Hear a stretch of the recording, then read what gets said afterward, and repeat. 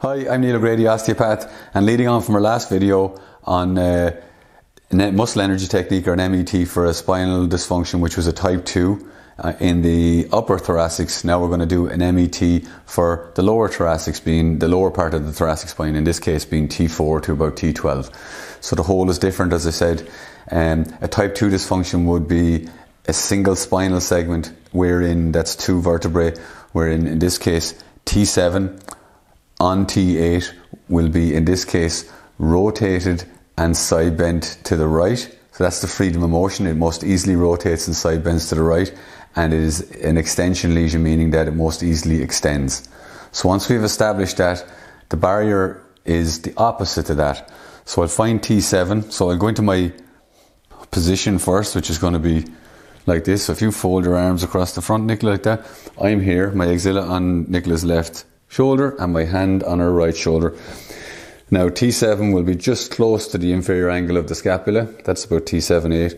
Across here, I'm on to the SP. I'm monitoring the SP, and the way it naturally goes, or the freedom of motion, which is what designates a dysfunction. So when I say T7 rotated and side bend right extension, it means that it most easily moves in extension and rotation side bend right.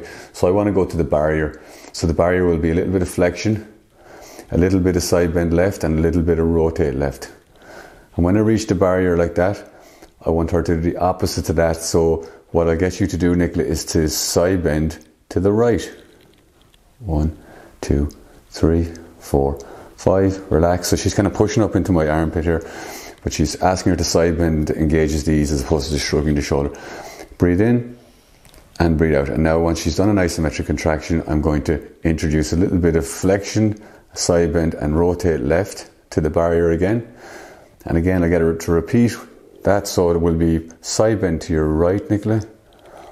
2, 3, 4, 5. Relax. Breathe in and breathe out. So I'm going to side bend, I'm going to flex, side bend, and rotate to the left. Okay, so starting to tighten up there now. I might repeat that once or twice more, and then after that I will ease out of it. So that's an MET, everybody, for a type 2 spinal dysfunction.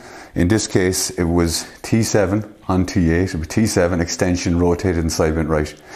If you like the content, you find it interesting, you'd like me to make any more videos, let me know. Thank you, and see you next time.